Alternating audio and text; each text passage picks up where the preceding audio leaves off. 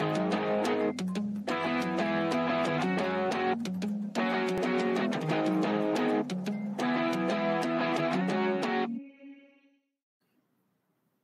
to this episode of our special series, 10 Minutes with Vivek Sood, with Supreme Court senior advocate and country's top legal mind, the man who coined the expression, the fundamental right to internet. Today, we will understand from him about his upcoming book, Chaff and Grain, that's going to be released in a few weeks from now. Welcome to the show, sir. Yes, thank you. So, sir, what is this new book all about? I guess it is your 6th or 7th book, sir? Yes, it is my 7th book. And Chaff and Grain is about the criminal justice system in India. Nobody has written about the criminal justice system that we have in India. So therefore, I chose this subject, which is close to my heart, because I have been a defense counsel, a criminal side counsel for 3 decades now. Chaff and Grain is about the functioning and malfunctioning of the criminal justice system. It deals with some of the pressing issues that confront the Indian criminal justice system today. Okay. And who is this book for, sir? Is it only for the legal community, or is it for lay readers like me too? So I have taken care to ensure that the book is not only for the legal community. You know, anybody interested in the subject of the Indian criminal justice system can pick up this book and browse through it. Ajay, whenever we open the newspapers in the morning, crime stories evoke special interest in the minds of the general readers also. So I thought that I should write a book which appeals to the common man, the common reader, the general reader. You know, general readers across the spectrum are interested in the Indian criminal justice system, how it functions, how it malfunctions. You know, bail, not jail. People are being arrested.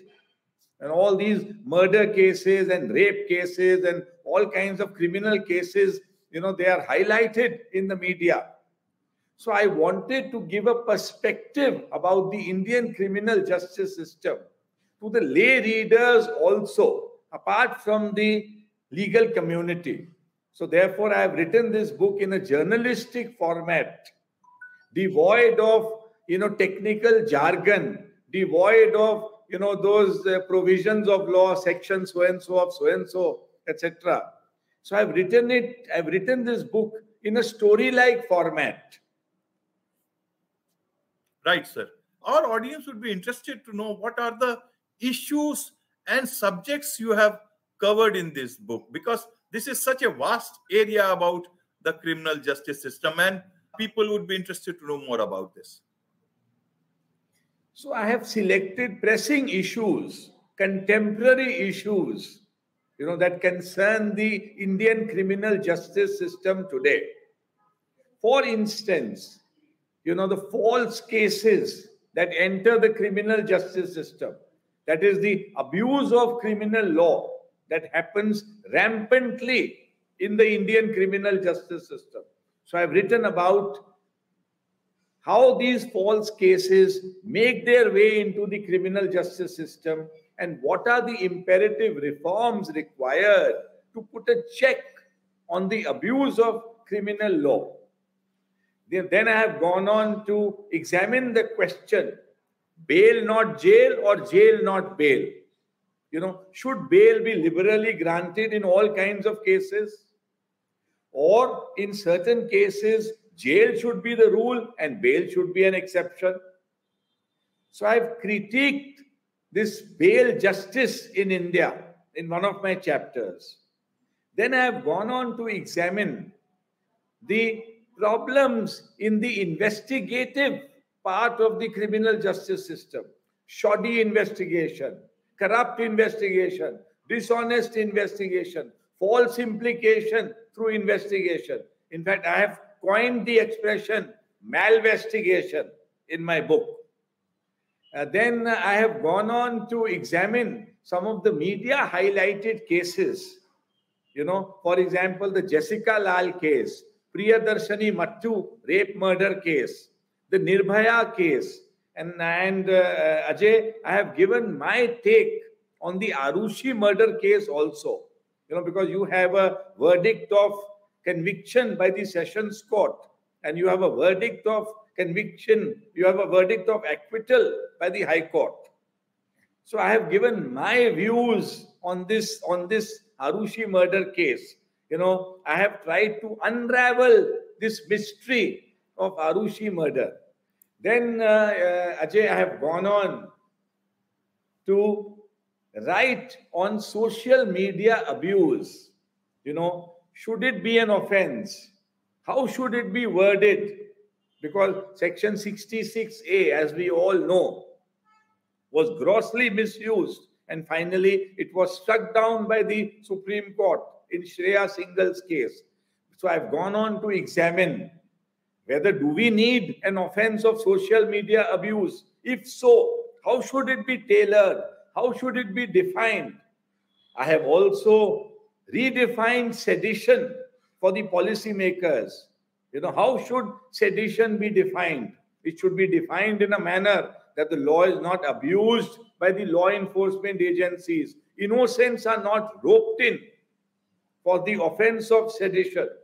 So these are some of the pressing issues I have dealt with in this book. Right, sir. Sir, you have been a senior advocate now, and especially at the Supreme Court of India. You have dealt with many cases. How have you dealt with issues? Looking from the accused point of view or looking at it from the point of victims of crimes?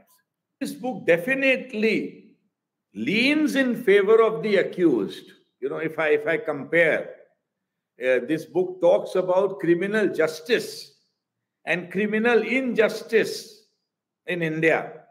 And definitely I have looked at more from the perspective of the accused, who's the condemned man.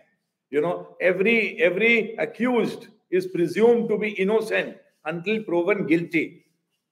So the book focuses on the accused.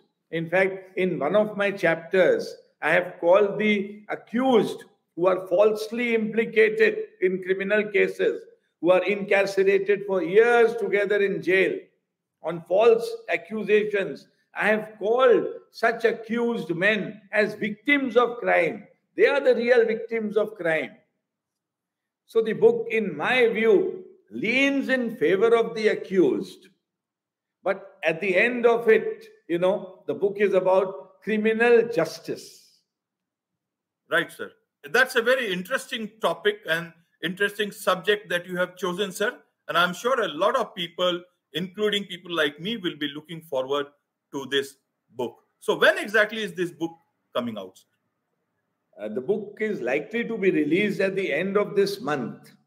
And I think, you know, I am told by the publishers, Bloomsbury, that one can pre-order this book on Amazon and some of the other sites. The book is already available for pre-order. Right, sir. Thank you so much for all this information, sir. And thank you for your take on such an important subject that concerns us all. Thank you once again. Thank you. Thank you.